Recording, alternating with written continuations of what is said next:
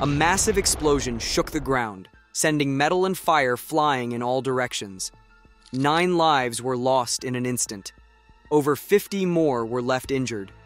This was no ordinary accident. This was a disaster that experts thought was impossible. A steam locomotive's boiler, built to withstand extreme pressure, suddenly tearing itself apart in one final violent blast. But what went wrong? Was it a mechanical failure? Or was this tragedy the result of a deadly mistake? What investigators discovered was more shocking than anyone expected. This is the untold story of Germany's last recorded boiler explosion, one of the most haunting railway disasters in history. Bitterfeld, a city of 37,568 people as of 2021, was formed in 2007 by merging Bitterfeld, Wolfen, and 3 nearby municipalities. It lies in Saxony-Anhalt, eastern Germany, 19 miles from Leipzig and 62 miles from Potsdam. Before German reunification in 1990, Bitterfeld was part of East Germany, a region known for its industry and railways. Trains were the backbone of transportation, until one tragic day in 1977. Bitterfeld Station sits on the Trebnitz-Leipzig rail line, a key route spanning 51 miles. Built in 1874, this double-tracked main line was essential for both passenger and freight transport. The train involved in the disaster was Express Train D562, running from Leipzig to Berlin. At the start of its journey, D562 was pulled by a DR03121 steam locomotive, a powerful express train engine introduced in 1930. When DR03 broke down, it was replaced with DR011516 for the return trip from Berlin to Leipzig as D567. On November 27, 1977, Express Train D562 is racing toward Berlin, pulled by DR03121.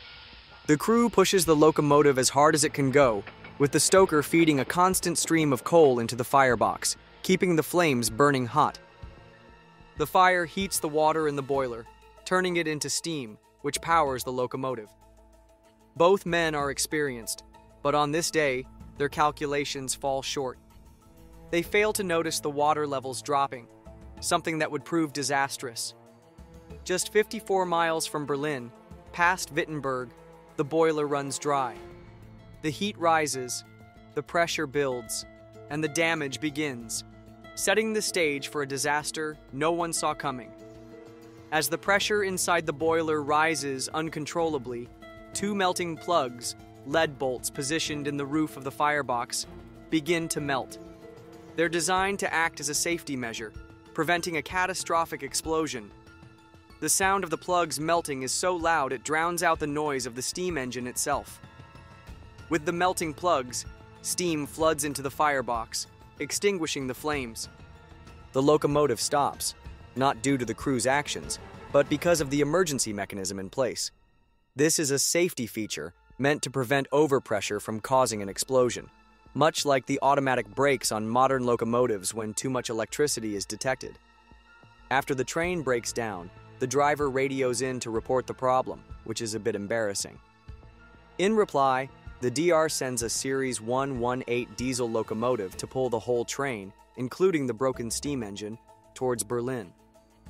The express train is rerouted to Berlin-Lichtenberg Station, while at nearby Berlin Ostbahnhof, preparations begin for the replacement of the locomotive. The backup? DR011516, which had just returned from maintenance at the Mining and Steam Locomotive Works. The plan was for it to serve as a backup locomotive. However, the crew faces mounting pressure. The schedule is already behind, and now they have to explain the delays to their superiors. With time running out, they tell the workers to only top up the coal, skipping the water fill-up, though they tell dispatch that both the coal and water have been filled. By doing this, they save precious minutes, allowing the locomotive to move straight to the train without the need for another stop at the water tower. As the train made its way back, the crew requested a water stop at Wittenberg. The request was denied. They then asked for a stop at Bitterfeld, a scheduled stop along the route. But by the time they reached Bitterfeld Station, the situation had become critical. The platform at Bitterfeld was packed with travelers, over 200 people waiting for the train to arrive. As they neared the station, the heat and pressure within the boiler climbed past its safe operational limits once again. The locomotive was running out of water, and disaster loomed. As the locomotive moved from a downhill section onto level track, the crew started braking. The remaining water above the firebox shifted forward, exposing the firebox roof. Suddenly, the water rushed back and evaporated instantly because of the intense heat. The pressure became too much, causing the firebox roof to burst. With a loud explosion, the locomotive exploded just as it reached the station platform. The explosion was catastrophic. The driver's cab was torn apart by a sudden release of steam, exceeding 200 degrees Celsius. It was like the locomotive had turned into a giant missile, unleashing incredible force. The boiler, now a deadly missile, shot forward with frightening speed, powered by the force of the pressurized steam. It was like letting go of an inflated balloon without tying the opening. Chaos unleashed as the locomotive went out of control. As the boiler surged, some of the welds at the front held briefly, but the immense pressure soon ripped them apart.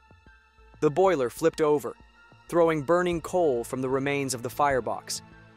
The flying embers ignited a neighboring train, setting it ablaze. The boiler's journey ended when it tore through the final welds and landed over 40 meters past the locomotive's frame. It came to a stop, welded itself to the track, forever marking the spot of this horrific disaster. On the platform, chaos reigned.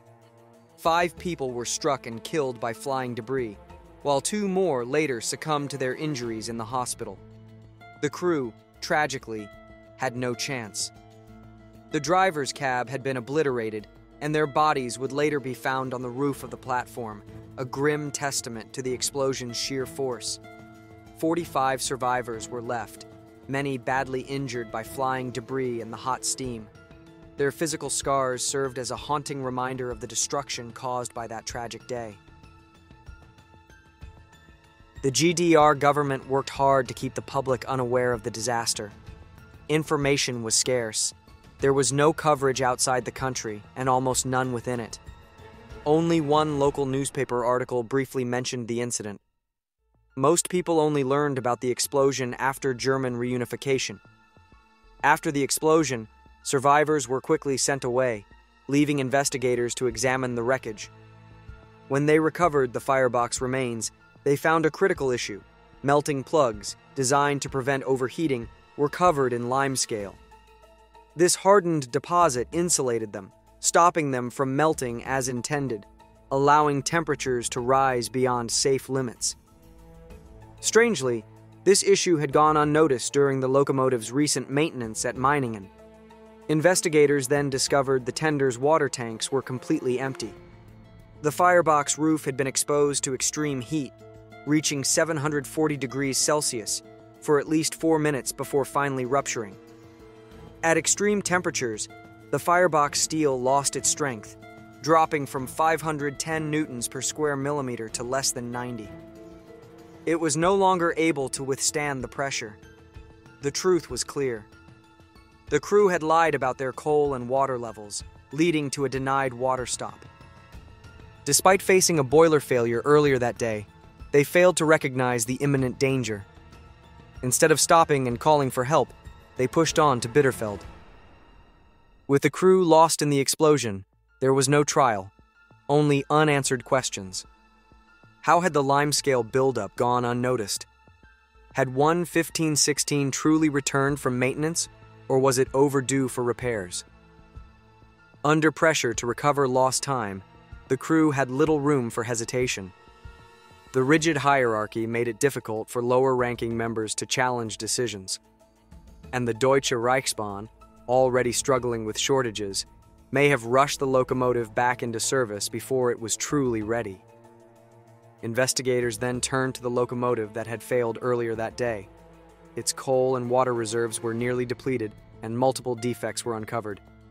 This discovery led to an inspection of all Leipzig-based steam locomotives, where one engine, 03162, was found to have an astonishing 371 faults. This explosion marked Germany's last locomotive boiler failure. In response, new regulations were introduced in both East and West, mandating routine replacement of melting plugs with engraved installation dates. The Bitterfeld explosion wasn't just a mechanical failure. It was a tragic example of human error, pressure, and oversight colliding in the worst possible way. A desperate attempt to save time led to irreversible consequences, costing lives and leaving behind more questions than answers. But what do you think? Was this purely the fault of the train crew, or was the system they worked under just as responsible? Let us know your thoughts in the comments below, and don't forget to share this video to keep the discussion going.